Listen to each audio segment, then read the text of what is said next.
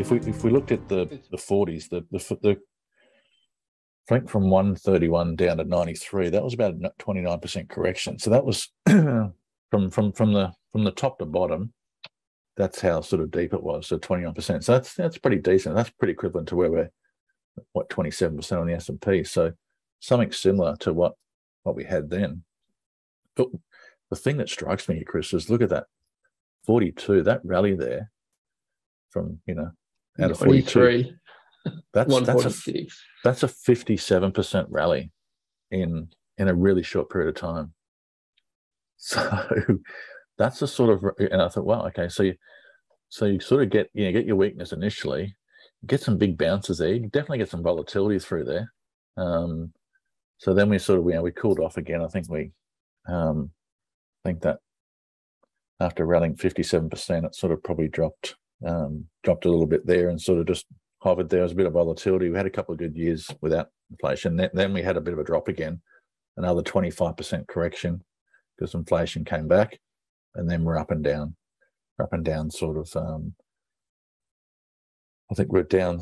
I think might have been up 27 off the low, and then we're down 8, and then we finished up 2, and but we were just pretty volatile period, up and down there. So it was just period of volatility there. So the 40s really just sort of showed us that we had a bit of a correction early, had a massive recovery, and in the face of big inflation. So that was just that wasn't sort of inflation disappearing. That was just inflation subsiding. And then so this is here. I mean, that's the thing I understand is that people are out here sort of talking about inflation. I feel it's going to do this. Well, mate, let's put feelings aside here, because feelings don't serve us well when we're talking about markets. What does history tell us here? So history just tells us most of the damage is done early.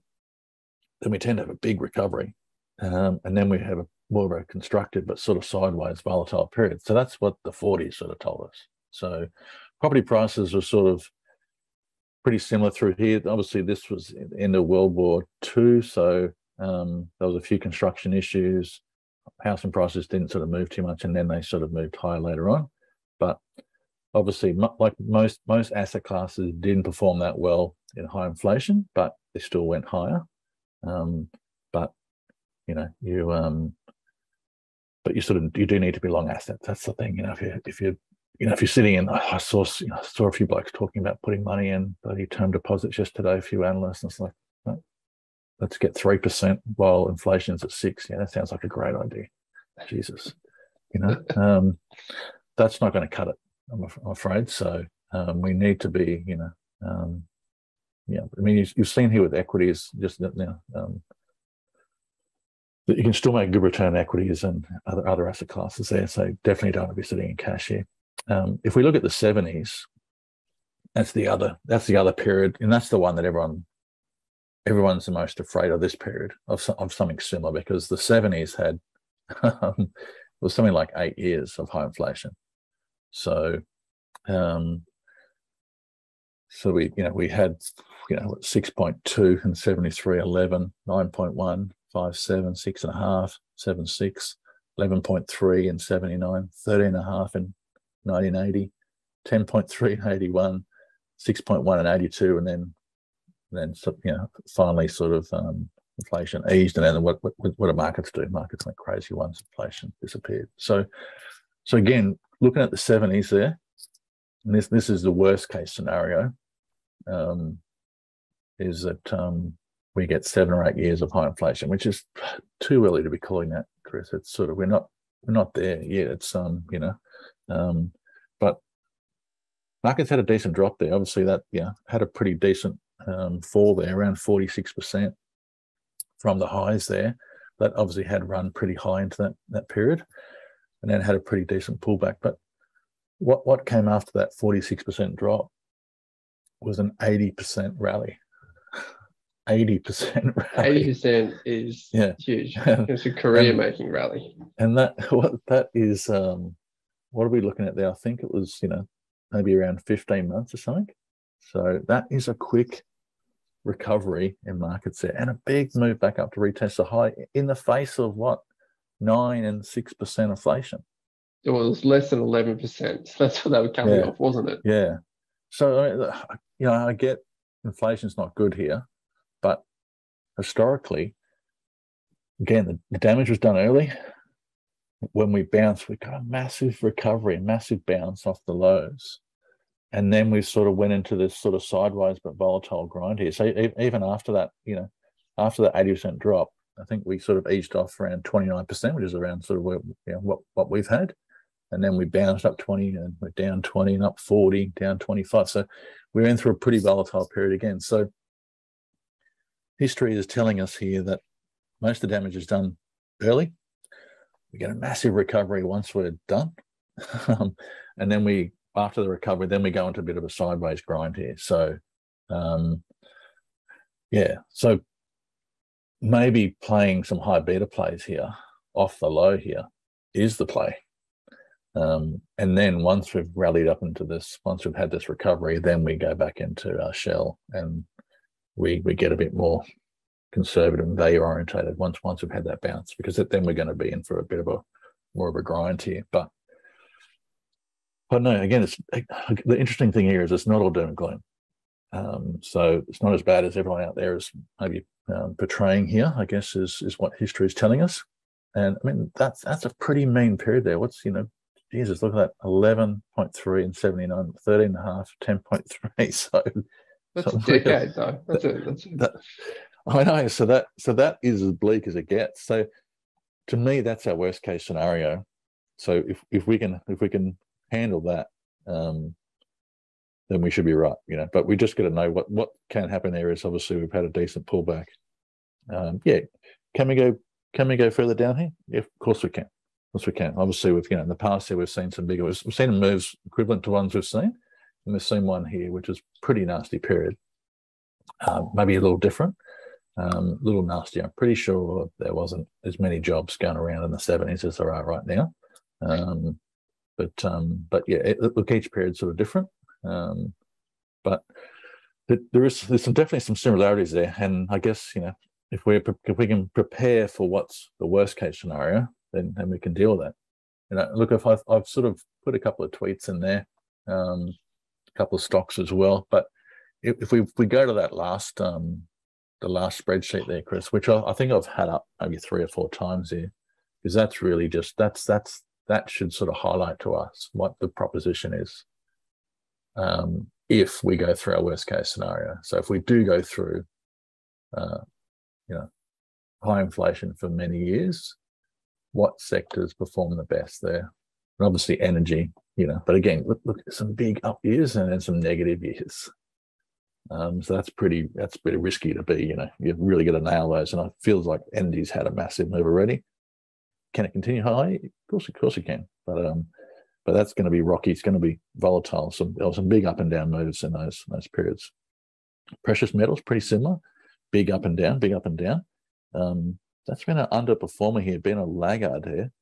So maybe there's an opportunity in that sector. And then really we're looking at value stocks is the star there, 13.6%. And then high dividends yielding stocks as well. Because again, if you're going to be sort of sitting in going to be high inflation there, you want to be getting if you've got money in assets there, you want to be getting paid. So being in growth is sort of going to be, so it's probably small caps and growth is probably where you don't want to be if we're going through high inflation. So that's just, it's important as traders, investors, that we understand the risks in front of us and what could happen. And if we can build a strategy around that, then that's fine. So that's probably, for me, that's probably the most important chart, because that picture is our worst case scenario, and that's not that bad. That still sort of tells us if we have a portfolio of value stocks, we might be able to get a 13.6% return over the next decade if we go through, like Stanley Druckenmill's telling us here, that we might have 10 years of no returns. Well, we still got a pretty decent return. I can tell you that property only returned 9.5% over that period, and I think there was 3 or 4 years where actually, I think there was actually 3 years in a row where the price of property went down in I think most of Australian capital cities. Might have been 70, I think I'll put it in the report there somewhere actually. But the 3 years in a row were basically the price probably went down. But then obviously, if you're looking at,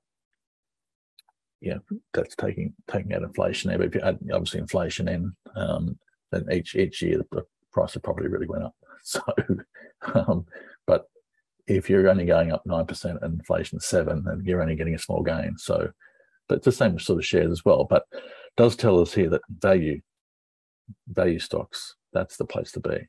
So in a worst case scenario, so maybe we've got to if inflation does persist, we've got to probably transition to that type of thinking. But that's our worst case scenario. So that tells us there's opportunity in the market. We just need to be in the right shares. Exactly. Still some great opportunities there. The thing that really excites me is that 57% rally and the 80% rally coming off the low, off the first leg down. So that's exciting. That's a big move. That's why I think that the low could be in here, Chris. Personally, and look, I might be wrong. I think there's a low's in here, but if we get a move that's only half of that, it'll be pretty decent. And so the thing about midterm years is the average rally for the end of the year is about 20% for the last 2 months, and the average rally for the next 13 months from midterm years around 49% of the Dow. So again, if we only get half of that, or 2/3 of the average, it could be pretty exciting. So I don't know. I just don't think it's all doom and gloom here. I'm thinking here that maybe the worst is already in the domain, and markets can rally here. And I think the markets do sort of bounce here, Chris. There's so much cash on the sideline. I mean, I didn't put a tweet in the other day, but I think that was the highest amount of puts bought was last Friday. Something ever. It was something like, it was sort of like it was off the scale. It was sort of like just basically everyone was short, and they were short. Obviously some of these, like now you can buy sort of weekly puts as well, so you can buy a lot more sort of shorter stuff there. But it was just negativity, almost to the point where I think I mentioned on Friday's report, I felt like Robinson Crusoe. I felt like, is there anyone who's bullish? And every man each dog is bearish, and it's like, well, but I'm trying to say to myself, okay, well, normally when you're near the low, everyone's scared and you are afraid to invest. But that's the right time to invest, when you're the most, so if you've been in the market long enough, again, this is make the point. If we invest based on our feelings, we'd lose money. We have to understand that when things feel their worst and they feel dire, that's usually the best time to be entering the market there. So it did sort of feel like that end of last week here. So be interesting. I think if we do rally here, Chris, I think everyone's so light on here. And if we get a follow-through day in the next 3 or 4 days in the States where we see like a big up move on big volume, so I think if the market rallies, I think more than 1% up and it goes up on